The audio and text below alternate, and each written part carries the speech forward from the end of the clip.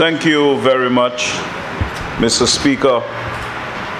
Mr. Speaker, I wish to support the passage of the Money Laundering Prevention Amendment Bill 2023. Mr. Speaker, this bill, as well as the next bill on the other paper, the Money Services Business Bill, emanate from recommendations coming out of St. Lucia's mutual evaluation report conducted by the Caribbean Financial Action Task Force to strengthen anti-money laundering and counter-terrorist financing measures. Mr. Speaker, St. Lucia has established the National Anti-Money Laundering Oversight Committee, as Prime Minister indicated, known as NAMLOC, to strengthen the capacity of the country to combat money laundering, terrorists, and proliferation financing.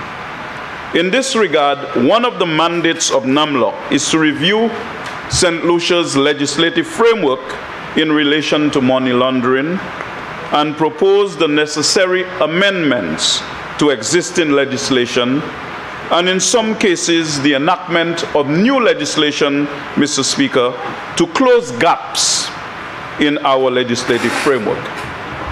Mr. Speaker, the Caribbean Financial Action Task Force ensures that member states like St. Lucia comply with the 40 recommendations of the Financial Action Task Force, a body established by the G8 countries in 1989. These guidelines are agreed international guidelines to combat money laundering, terrorist financing, and the financing of proliferation of weapons of mass destruction. The 40 recommendations provide best practices for a number of areas and entities in this country. The Caribbean Financial Action Task Force conducts peer reviews of member countries called mutual evaluations. St. Lucia received its mutual evaluation report in January of 2021. This report summarizes the AML/CFT measures in place as at the date of the on-site visit in September 2019. In particular, this report identified the shortcomings in St. Lucia as it relates to anti-money laundering, counter-terrorist and proliferation financing, and submitted 40 recommendations in that regard. In this regard, Mr. Speaker, NAMLOC has been established as the oversight committee to implement the recommendations coming out of the mutual evaluation report. NAMLOC is an intersectoral committee established by Cabinet to actively monitor and mitigate the risk posed to the various sectors within St. Lucia by money laundering, terrorists, and proliferation financing. St. Lucia is currently under the rating of enhanced follow-up, and NAMLOC is working assiduously to apply for a re-rating of St. Lucia towards the end of the year to be removed from enhanced follow-up.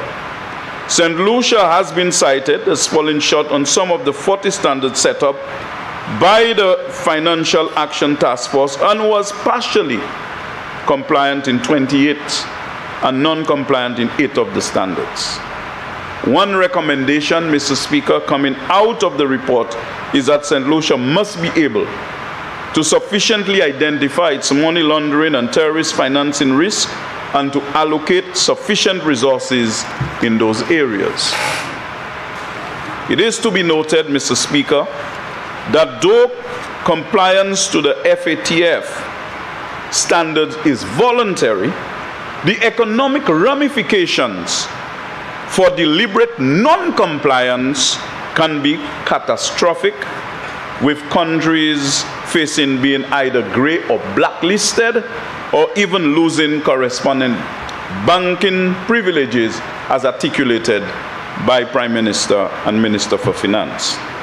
The amendment to the Money Laundering Prevention Act and the Money Services Business Act will contribute to the suite of measures required by St. Lucia to close the gaps identified in the mutual evaluation report and to support St. Lucia's application to be removed from enhanced follow-up.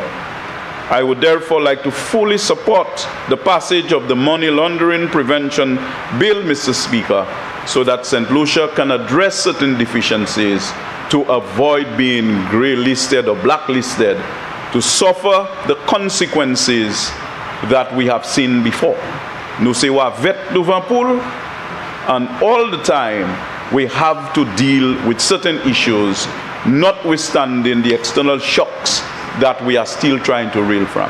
So, Mr. Speaker, it is an attempt for us to be compliant, to create an improved framework for St. Lucia not to be grey-listed or blacklisted. I yield the floor, Mr. Speaker.